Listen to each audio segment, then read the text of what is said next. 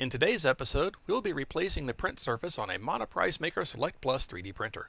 I'm Brian, and you're watching BV3D. So today, we're going to be replacing the print surface on my Monoprice Maker Select Plus 3D printer, and I'll be replacing it with a sheet of BuildTak. The BuildTak print surface is very similar to the build surface that was installed on the printer from the factory. This process should work for pretty much any 3D printer, but obviously the video will be specific to the printer that I have in front of me.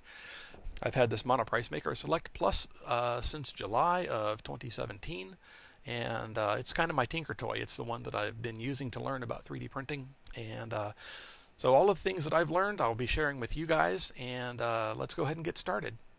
Okay, so what we're going to do is we're going to preheat the bed on the printer to about 50 degrees C, and that's going to have the effect of loosening the adhesive a little bit and making it easier to get the existing print surface off. My current existing print surface is also BuildTak, but I used this same procedure when I was removing the factory installed build surface. So go ahead and preheat the bed on the printer. You can either use the control panel on the front of the printer, or if you've got Octoprint or some other printer control software, you can use that to do the preheating. Once the bed is up to temp, get your scraper and let's get to business. Now you may notice that I've got all kinds of add-ons and doodads on this printer. It is not stock in appearance. I added some spotlights that I designed and printed. I've got a cluster of LEDs in each one. I've added an arm for the camera, goes to the Raspberry Pi, lots of stuff. And I will cover those in future videos. Looks like our bed is up to temp. Let's have a seat here. Let's get the edge of the scraper right up under there. And because we've heated the bed, that has softened the adhesive a little bit. And you can kind of use this back and forth motion to get that scraper blade up under there a little bit. And then you can leverage the stickiness of the adhesive and let it stick to the blade of the scraper. And I'm just applying a steady, even pressure to this BuildTak. And like I said, this process will also work on the print surface that came on the printer initially. Just heat it up a little bit, and you just kind of use this slow, even pressure to get your old print surface off. And basically, you just replace this surface whenever you're starting to have problems getting the first layer to adhere.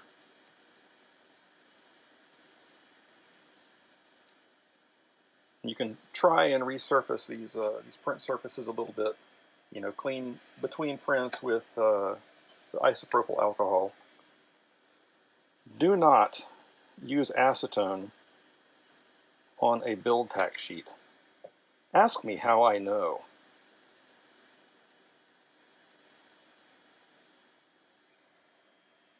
I thought acetone would be a good idea, and it turned out not to be, because it has this tendency to melt the BuildTak surface. So you don't want to use acetone on BuildTak.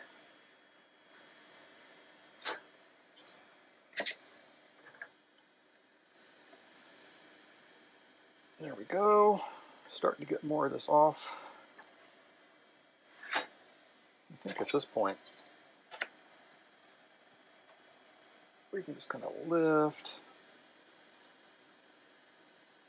I'll hold this fly carriage in place a little bit. It does take a bit of strength to do. Now, since we know that this is not going back on the printer, I'm going to fold this under itself a little bit just to kind of keep it out of the way and to allow me to get under more parts of this stuff. I apologize if you hear barking. My neighbor has got some cute little white dogs, but boy do they bark a lot. They are extra barky today.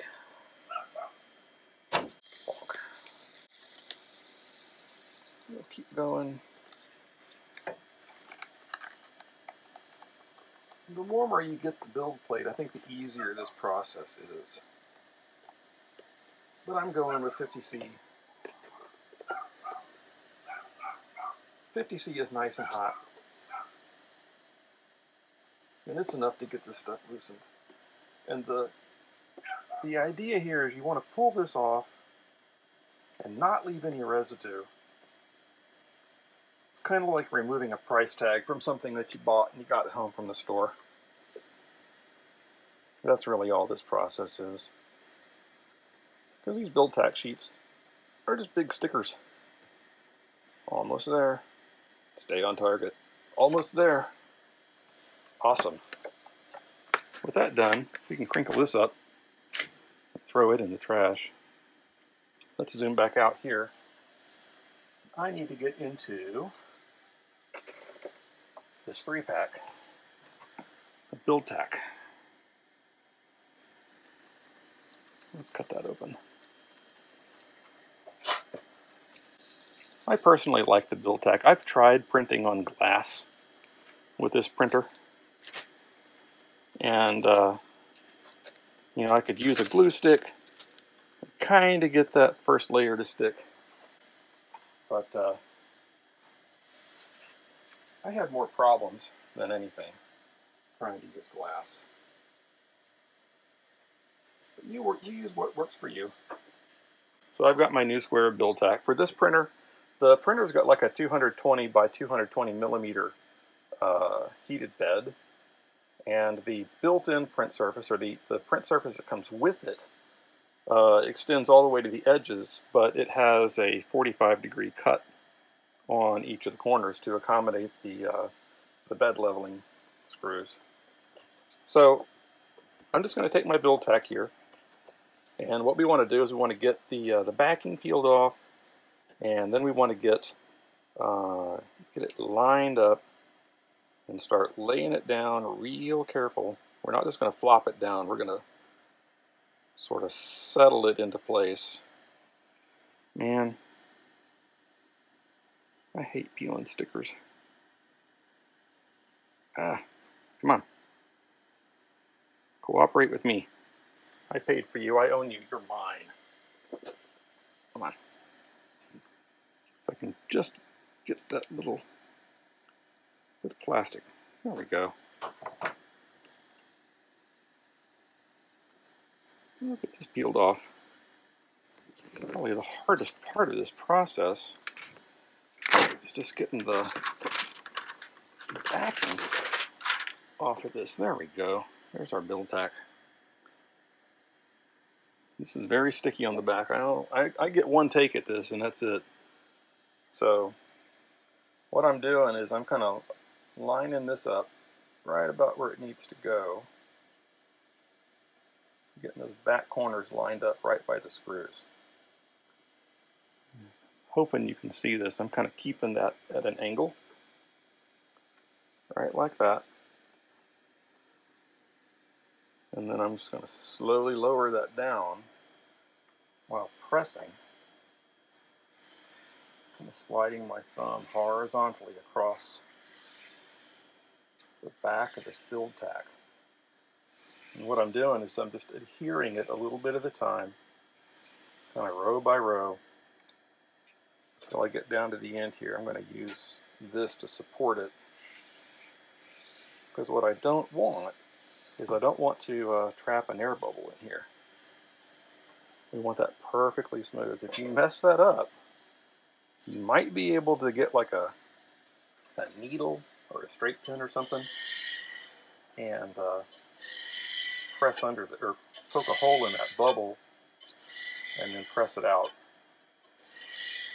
But I prefer to get that done like that. That is smooth. That is a smooth print surface. No bubbles. No bubbles is what we want. We have replaced our BuildTak print surface. The old one is in the trash. The new one's on the heated bed, and I think we're good. That about wraps it up for the video today. As I mentioned earlier, there is a link in the description to the 3-pack of BuildTak build sheets that are on Amazon. That's not an affiliate link. I get nothing from Amazon for doing that. I get nothing from BuildTak for doing that. It is a product that I like, and therefore I recommend it to you. I'm going to be doing some other videos in the future, some how-to style videos. For example, setting up Octoprint on a Raspberry Pi to act as a print server for your 3D printer. That will give you time-lapse abilities. It'll give you the ability to drag and drop files and print. All kinds of fun stuff. I'll be doing some 3D design videos using Tinkercad, using 3D printing to solve problems, to replace broken parts for things around the house. All kinds of cool stuff. So I encourage you to subscribe. I encourage you to give me a thumbs up if you liked the video. Give it a thumbs down if you didn't, but please leave a comment and let me know why you didn't like it. Have a great day, and I'll see you later.